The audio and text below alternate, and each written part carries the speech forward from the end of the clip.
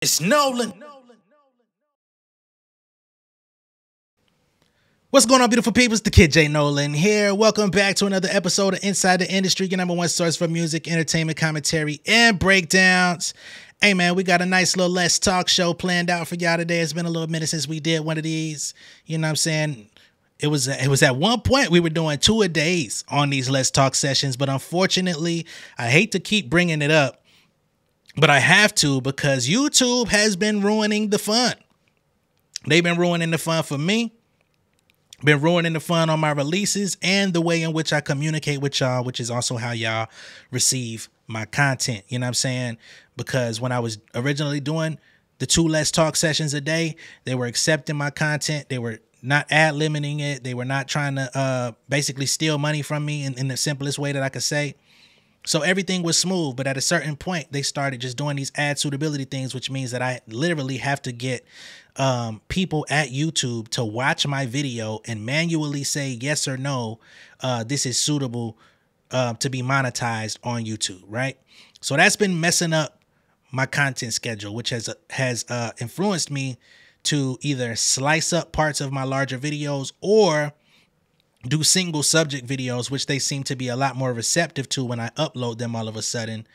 So it's kind of throwing off the way that I do things and forcing me to create stocks of content so that I can have it in the system for those whatever 24 hours, 12 hours that they need to do before they get a real person to watch my shit to approve it. So then what it's doing is it's forcing me to put content out a day after I'm actually recording it. All right. Of course, I just want to keep it transparent with y'all because I've been this way since the beginning, but we're going to get into the show. Okay.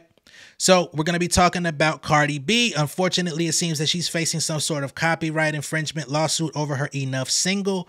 We're going to get into that. It seems like Diddy is now under a criminal investigation in New York, meaning that he may have indeed a criminal case. Up to this point, everything that we've seen have all been civil suits, lawsuits, people looking for money for damages in which Diddy allegedly inflicted on them, which I believe whatever the fuck they say for the most part. But now the state of New York is about to start trying him for criminal charges, right? So we've been talking about this ever since November of last year with Cassie putting her lawsuit out, getting her money, the unspecified damages. They say somewhere in the ballpark of $30 million. This whole Lil Rod situation came out at the top of the year. And then so many others have come out since then, all these Jane Does and different people. And all of them have been civil suits. Well, we don't got to look no further. Now they're about to start trying to put his ass behind bars. I don't know if it's going to be successful, but the wheels are now turning. So we're going to get into that today as well. We're going to talk about Miss Bebe Rexha. Okay, some of y'all may not really know who Bebe Rexha is. Just know that she's a singer-songwriter in the music industry. Of course, she's more on the pop side of things. But over the course of the last few days, she has been hinting at all of the information that she has about the music industry. She's threatening to expose the industry for all of their wrongdoings and transgressions that have been put onto her. So we're going to get into all of that in just a few as well. And then we're going to also get into the rumor mill of Ice Spice and UK rapper Central C allegedly dating. Okay. They've been spotted together out in London over the course of the last couple of days, shopping and stuff like that. But y'all know it was already understood to a degree that her boyfriend was supposed to be her producer, Riot. So what the hell is really going on? We're going to get into that momentarily as well. But we're going to start with Miss Cardi B. Okay. So they state rapper Cardi B is facing allegations of stealing other artists' music. Say it ain't so. Stealing artists' music after a Texas duo claimed her song Enough Miami infringes on their copyrighted material. Artists Joshua Frostro and Miguel Aguilar, better known as Stin Jody and Kamika 1950. See what the fuck type of names y'all got, but they filed a lawsuit on Wednesday of this week arguing that Cardi and her team used portions of their song Greasy Fry Bread without permission, according to documents obtained by Texas outlet valleycentral.com. Jody and Kamika claim that they've endured substantial financial losses and harm to their reputations and marketability as a result of this infringement. They're seeking $50 million on some Chelsea Clinton shit. According to court records, I don't even think the motherfucking song generated $50 million. I'm pretty certain it didn't. So what the hell is y'all talking about? In addition to the white rapper, the document lists OG Parker, DJ Swanko, Celebrity Booking Agency, Atlantic Records, and Warner Music Group as defendants. Enough, aka Miami, debuted at number 9 on the Billboard Hot 100 following its release in March and became Cardi's first top 10 solo song since 2021's Up. Greasy Fry Bread is a song that was released in November of 2021, and it was featured in a promotional campaign for the FX series Reservation Dogs. Okay, so they saying, hey, this ain't just no random ass song we put out. This shit been featured in TV shows, right? So they say it remains unclear if Wednesday's lawsuit will affect her new album release, which has not yet been announced as far as the date. But Cardi B has been pretty active posting snippets. The other day, she posted a snippet of a song interpolating Janet Jackson's Funny How Time Flies. And then I believe over the course of the last day or so, she came out and played a snippet of a song that's kind of on some New York drill, sexy drill. I told y'all I hate that drill shit. I was actually quite disappointed when I heard her on it, you know, but I know she's an artist from New York. She's from the Bronx. And I know about a year or so ago, she was talking about how she wanted to fuck with the drill shit a little bit. But I'm really hoping she doesn't delve too far into that shit on the album, because that's going to make me scale back from my listenership. Okay. Now, unfortunately, what I cannot do on this here production is actually play Greasy Fry Bread on this video to do a live assessment of what this thing sounds like and try to see where they were sampled. But what I will do is take a couple seconds of my own personal time to go look this record up and see what the hell is going on. And I'll give y'all my quick assessment of whether or not I think I hear it in Cardi's enough. Okay. I'm gonna be honest with y'all. I took a little second. Y'all didn't see the second, of course, but they might have a case. Now, what is gonna be interesting is to see what the source of the material is, right? I'm gonna see if I can play this out loud for y'all and get away with it for a second, because I want y'all to hear the beginning of this record. And this is kind of where things got a little tricky for me. Okay, so I'm gonna play this out loud. Hopefully we don't get flagged on YouTube for playing this little portion. It'll be probably around 5 seconds.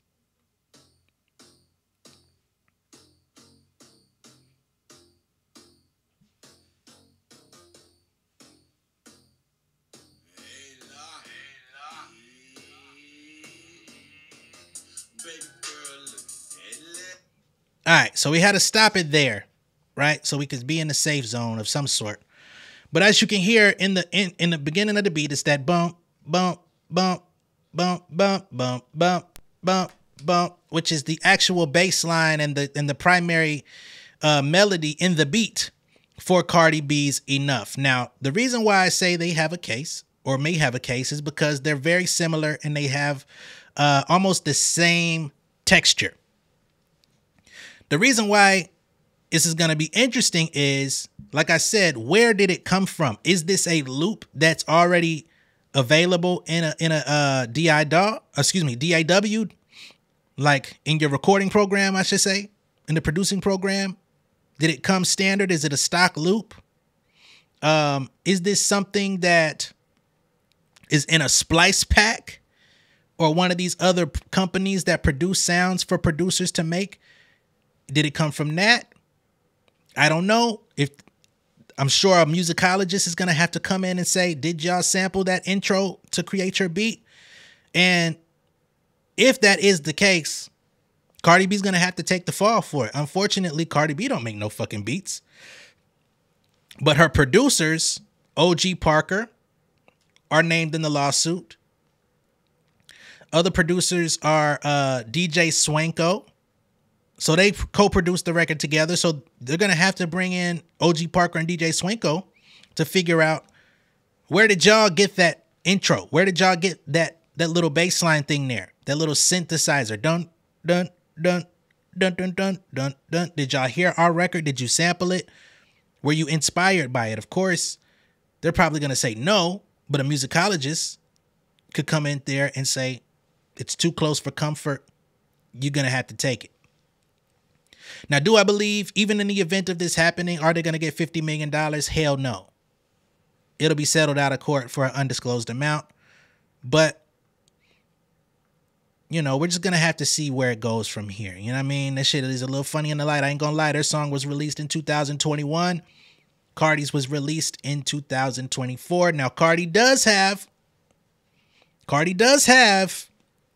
all the original files and things in her computer. She already had to deal with controversy over this particular record because Bia came out and was saying that she was biting the style, biting the beat, biting the ad libs and whatever. And she went in her archives and said, hey, this song was started way back here. We had already been laying this stuff down. I have voice recordings that prove this is an original idea before your song ever came out. She's going to have to go and produce the same all over again, right? Now, when I see somebody come out asking for $50 million, it sounds to me like they wanted to get some press. It sounds to me like you want to get mentioned on Inside the Industry, if I'm going to be all the way honest. You've succeeded in getting that. I mean, y'all already have 750,000 views on YouTube. This music video for the Greasy Fry Bread song was released by FX Networks. So it's under my assumption that FX Network probably owns this song anyway. And that there lies why I think this is happening.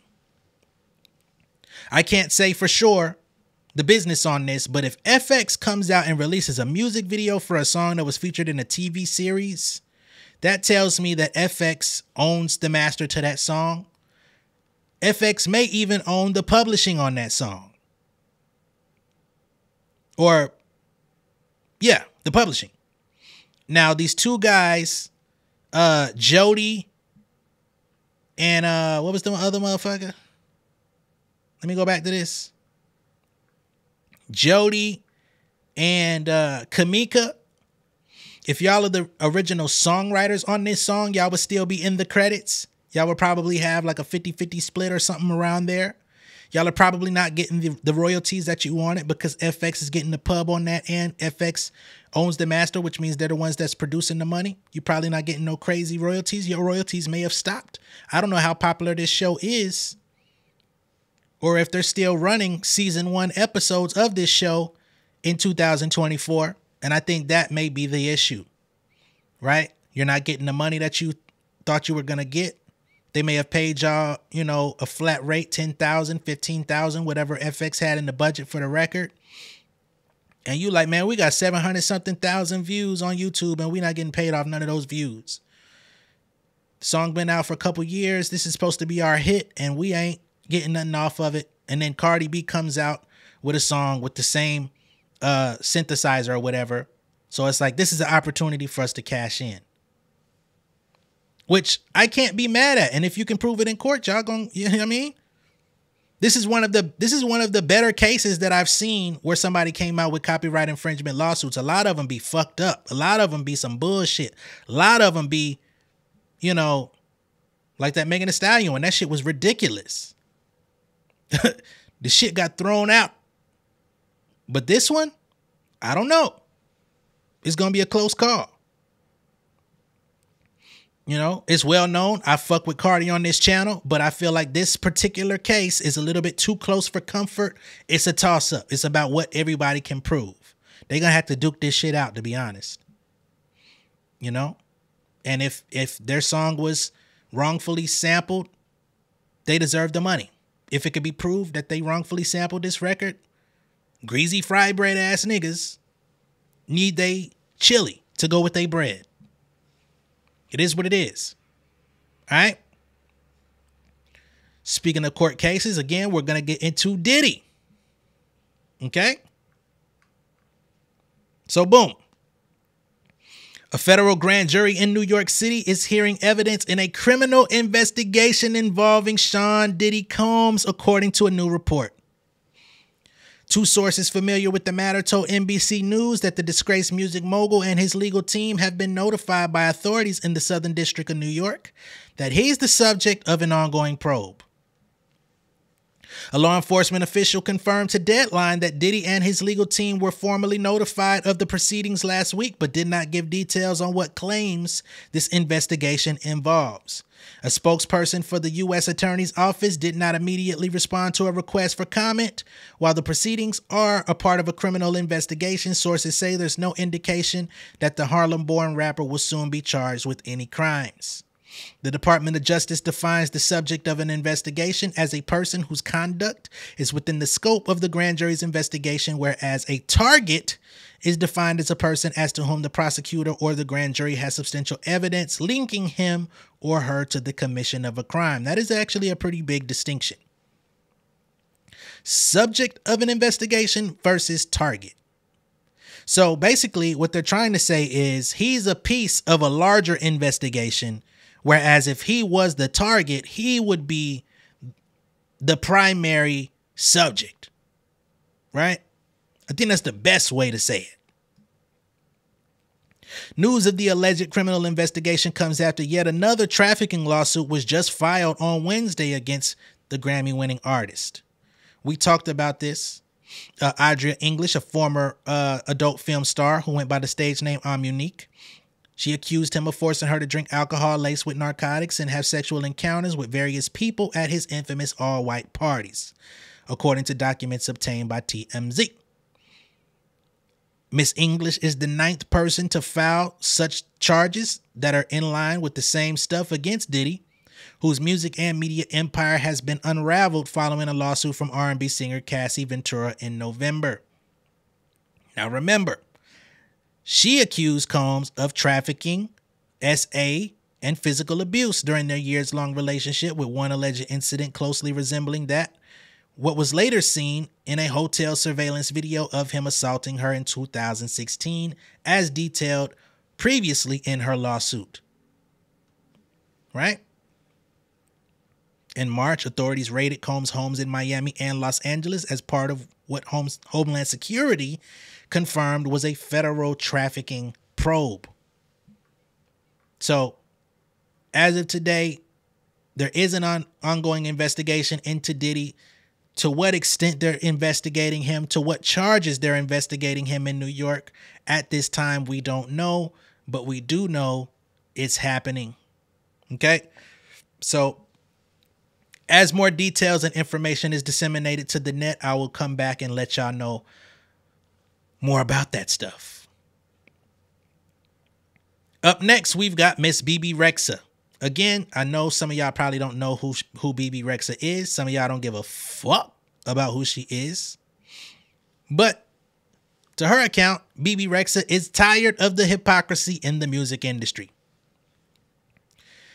Even white A-list pop stars are treated like slaves, they state, by record label executives. This is the part that we never hear about. We don't see too many white motherfuckers come out and say, hey man, they out here fucking me. They stealing my money. They stealing my songs. I'm broke, nigga. We don't hear them come out too much and say that. That's not to say that they don't receive the same treatment as the black artists, but it's always the black artists that come out and cry foul. We haven't seen too many of them come out. Well, earlier this week, she threatened to bring down the entire industry if things don't change in her situation. She says, and I quote, I could bring down a big chunk of this industry. I am frustrated. I have been undermined. I've been so quiet for the longest time. I haven't seen the signs, even though people constantly are bringing them up, and they have been so obvious. And when I have spoken up, I've been silenced and punished by the industry. Things must change, or I'm telling all of my troops, the good, the bad, the ugly. Big said, get your money. They ain't saying they gon' love me. I'm telling y'all the good, the bad, the ugly. When your money ain't funny. What they say? And the money get funny and your days ain't sunny. I'm showing you the good, the bad, the ugly. Niggas get pounds and hug me. No, they really want to slug me. I'm showing you the good, the bad, the ugly. And this is for the hood. You got to love me. Bebe Rexha coming out on some Consequence and Kanye shit. Oh, wow.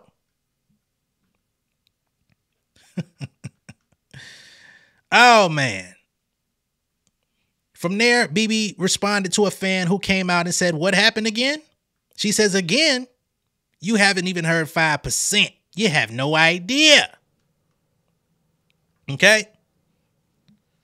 So then she goes on to hint at the injustices that she's endured as a songwriter. She wrote David Guetta's 2015 single titled Hey Mama. Bebe was upset that she did not receive credit for her vocals on the track, which also ended up featuring Nicki Minaj and Afrojack on the record. So there's a song with David Guetta, Nicki Minaj, and Afrojack. Bebe sung background vocals on this song, but never received her credit, which means that she ain't received her pay neither. When a fan asks what stopped her from speaking out, she says, they punish you. Other followers suggested Bebe's tweet was a stunt to market her latest single, I'm the Drama, which dropped 5 days ago. She said, marketing? I have no budget for that. I'm fed up. In a following tweet, she states, this is not just coming from a place of anger. It's sadness.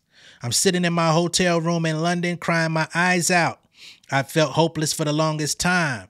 I've been walking a lot through this city and meeting fans, and they have really ignited something inside of me. So she's getting love out there in London. But unfortunately, all the love, all the adoration, all of the people coming up wanting daps and hugs, photos and shoulder shrugs, it ain't equaling up to what she got in that bank account. The cheddar is not cheddaring. But the industry metal has been meddling. She says, thank you to everyone checking up on me. I'm working through these issues and fighting for what I deserve.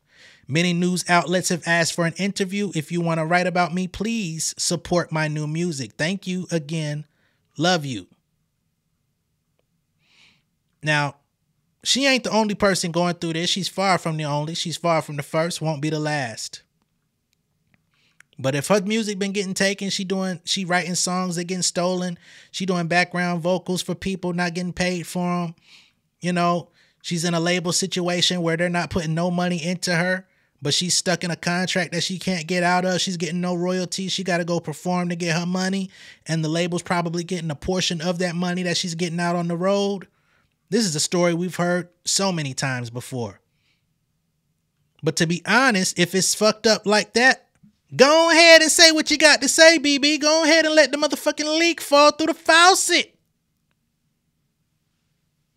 You know what I mean? Hell. If it's too cold outside for you, I go ahead and goddamn just turn the knob on that motherfucker, let it just do little droplets at night. But we gonna need you to finish the job. Don't threaten to bring the motherfucking industry down. Bring the house down. Hell, we need to know. Am I wrong? Am I fucking up? Am I tripping? Feel free to tell me now. Shit. Now, we've also got Coco Jones coming out, teasing what we can expect from the next season of Bel-Air and any major collaborations on her next album. Now, I don't know if she's going to actually tell us who's on the album. But let's go ahead and listen in on what she got to say. Hopefully this video come up because this goddamn... Oh, y'all trying to play me a goddamn ad. Here we go. What would it mean for you to step into another Disney role as Princess Tiana? I think that would be such an honor. I mean, Princess Tiana is the epitome of beauty and class and grace, and she can cook, and I love to cook on the low, you know. I think it would be amazing, and maybe one day my daughter would get to see me as a princess. That's iconic. Why do you want to be Princess And now you are about to get into a new era, okay? So I heard you're going to be dropping an album in the fall. You heard correct. So what can you tease? You know what? I have some collaborations that I'm so excited about. I'm just more confident as a creator, you know? I've gotten so much love and support with my EP that it's really inspired me to just dream bigger and go harder. I know that's right. And as far as Bel Air, so I know you're not only singing, but you are acting, and Bel Air is returning soon. Yes. So what does Hillary look like this season? You know what? Hillary is going through a pinnacle life change. Yeah, I really, I don't think you guys have ever seen her in this light. And don't be mad at me whenever she does what she does. Please, please. That sounds exciting. And speaking of life changes, so after you won a Grammy, how has your life changed? Man, you know what? It's really inspired me to dream bigger because the Grammy was on my lock screen since I was freaking 12. So now I'm like, okay, don't put any limits on yourself. Dream bigger and don't be afraid to dream big, you know? How do you think, like, your story, because you've been very transparent about that and I love it, how do you think that's prepared you for where you are now? You know what? I think I couldn't appreciate these highs had I not been through the silence and the stillness. So for me, it's all perfect timing. And when it comes to working alongside your cast on Bel Air and Will Smith being like the overhead of it, has he given you any advice as it comes to navigating your career and acting at all? Will is super amazing. He actually came to set as we were wrapping up season 3 and really just let us ask him questions, you know, and was super down to earth. And that to me is louder than a lot of words. Your personality, your character, your spirit, you can feel it, you know? And a fellow R&B singer, Usher, is being honored tonight. What does that mean to you? Man, you know what? Usher is such a multi-talented guy, and that has always been my goal, to be able to put on a killer show, have the vocals, and now I need to learn how to roller skate. So one more thing I need to learn, Usher. Thanks a lot. I'm still not compared enough to you yet. I'll get there, though. I'm on my skates tonight. You will definitely get there. And what's your favorite song of his? Can you sing us a little bit? You know what? I have so many songs, but probably These Are My Confessions. I'm not going to give you too much. Just get a little one. And when it comes to They Not Like Us, what does that mean to you as like a fashionista, a singer, an actress, a fellow black woman? Oof. I mean, I guess I would speak to as a black woman, They Not Like Us. I would say there's an authenticity and a unstoppability that black people have that I don't know. They not like us when it comes to that one, okay? Woo! And I have to ask you, what are your future goals? Because I feel like you're in the thick of it, and obviously I know you want to be present in that, but as you look ahead, like, what's next for Coco? Well, my debut album this fall, you know, that is a huge goal that I have yet to have ever put out an album, which is crazy, and I want to tour again, and I want to just, you know, go up in the charts and go from there. Yeah. And as far as being a part of this industry where you have, like, your peers at this point are like Beyonce and like Janet Jackson, the greats. Not too much.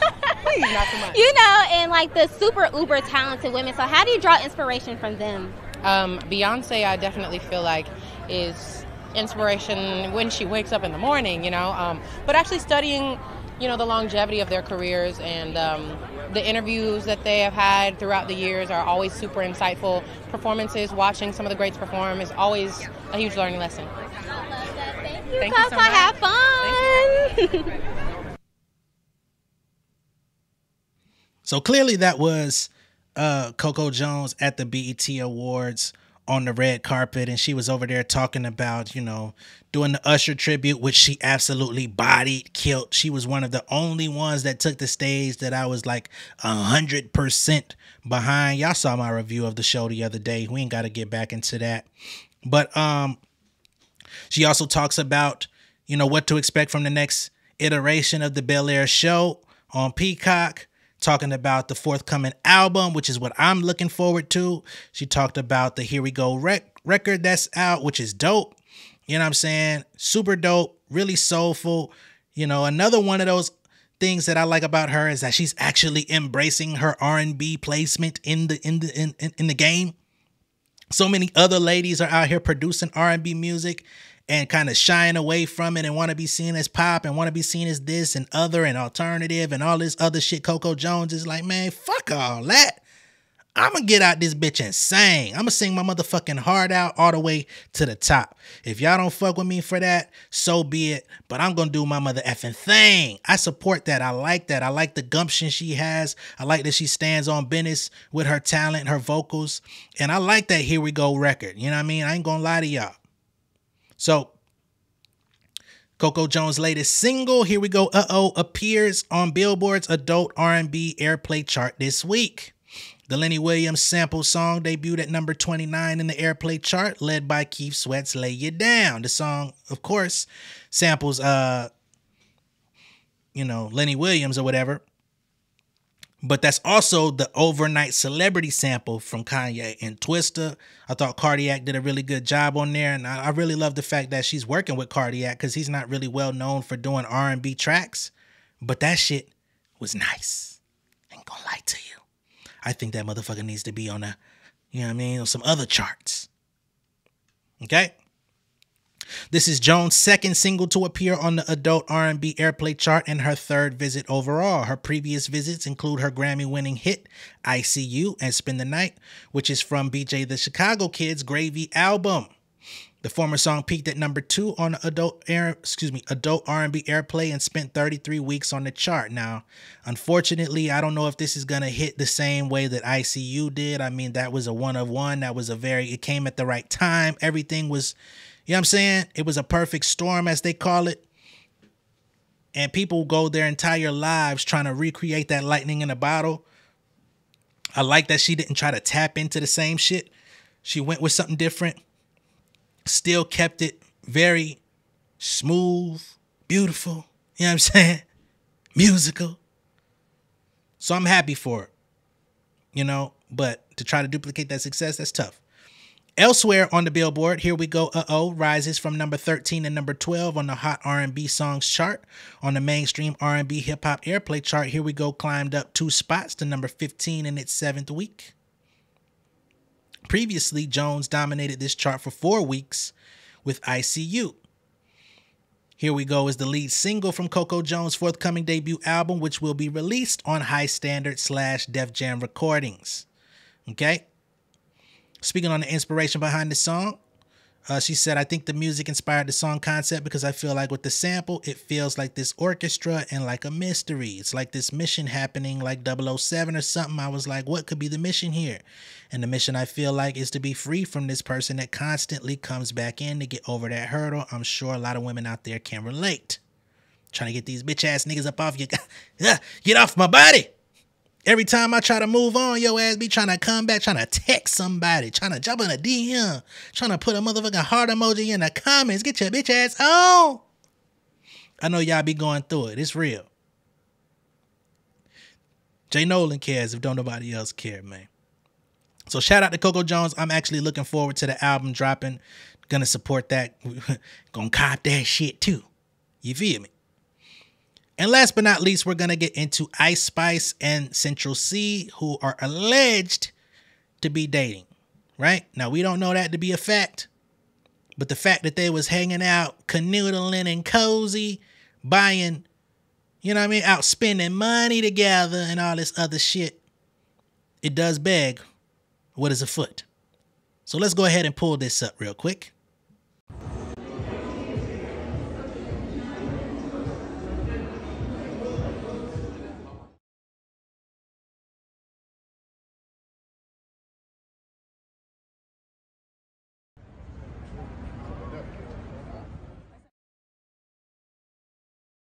So they was out shopping together, and furthermore, they were seen rolling in his car. I'm not going to pull that up at this moment, but they was riding around London. They both had posted it in their story, and it definitely hit the rumor mill that these two are dating. Now, both of them allegedly have a significant other, right? Central C supposedly has somebody, and Ice Spice, as we've talked about before, is allegedly dating her producer Riot, although they have not come out with an official statement or anything like that. He's just always around. He was backstage with her in her dressing room after her BET performance. Nobody else was back there with her, and she was definitely changing clothes and all type of stuff back there. You know what I'm saying?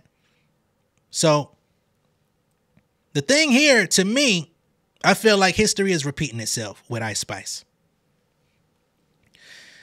Now, y'all remember we talked about the whole Baby Storm thing when she came out and released the text about Ice Spice talking bad on Nicki. And there's some shit going on right now with Cleo Trapper where she said something about new girls going at the OGs, and Ice Spice posted it on her story and all this type of stuff. I don't know what the fuck. But nonetheless, if you can recall that conversation about Baby Storm, she said that Riot, although he's her boyfriend, he's being made to endure Ice Spice doing celebrity relationships, or at least hinting at celebrity relationships. Couple years back, Ice Spice was linked with the rapper Lil TJ from New York, right? And they basically went out shopping. He bought her jewelry. The same play that we see with Central C right now. There was canoodling. They had a song out where it was very specific about how she did something. I did something with fuck my man, I come see you, or some shit like that. They were spending a lot of time together. Things went bad. Baby Storm says it got so bad that Lil TJ threatened to go pop off on Riot. He said, this nigga, as in unalive him. You need to apologize to this nigga before I kill him. Right? Now, a couple years later, now we see Ice Spice linked with Central C, and the play remains the same, right? Now, when it comes to these two, we're going to get to it. Ice Spice confirmed last year that she was dating someone. We don't know who that someone is, but someone. Although she declined to reveal the identity of her partner, saying she wanted fans to keep their focus on what she's here for, which is music. Again, rumors have suggested that Ice's mystery guy is her close collaborator, Riot USA, who's produced many of her biggest hits, including Munch, Princess Diana, and In Her Mood. Central C, meanwhile, has been in a public relationship with social media influencer and fellow British lady, Madeline Argy, since 2022, although the couple were rumored to have taken a break last year. Despite this, fans have been clamoring for Ice Spice and Central C to become hip-hop's newest power couple, so clearly the fans would love to see it happen. Okay? After they were spotted in the studio earlier this year, people couldn't help but remark how cute their transatlantic duo looked together.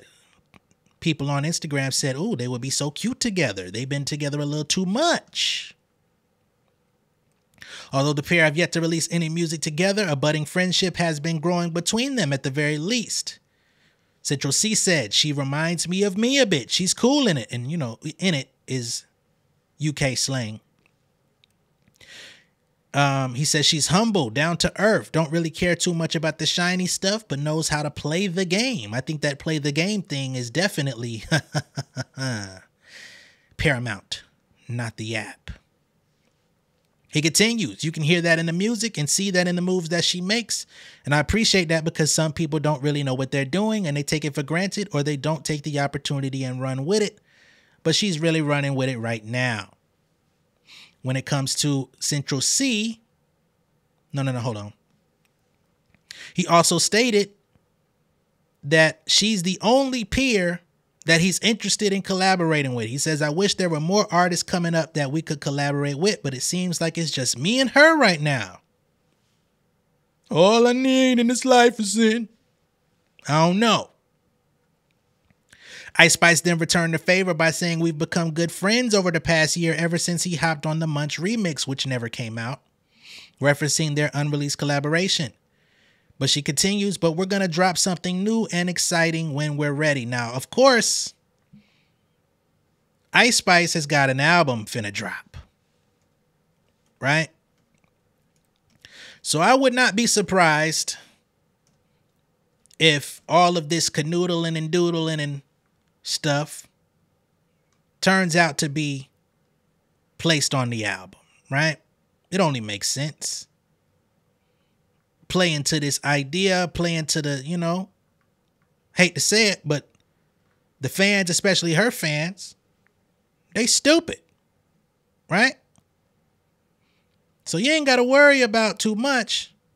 The album drops in like 2.5, 3 weeks. They hanging out. They got, you know what I mean? They did the Munch remix that never surfaced, so they still have an opening. They were just in the studio earlier this year. She's already ran this play with Lil TJ once before to get the fans talking. We shopping, we doing this, we hanging out. And Riot USA just got to sit back and watch it and be like, man, what the fuck? Why the fuck do I got to be made out to be a cuck every goddamn chance I get?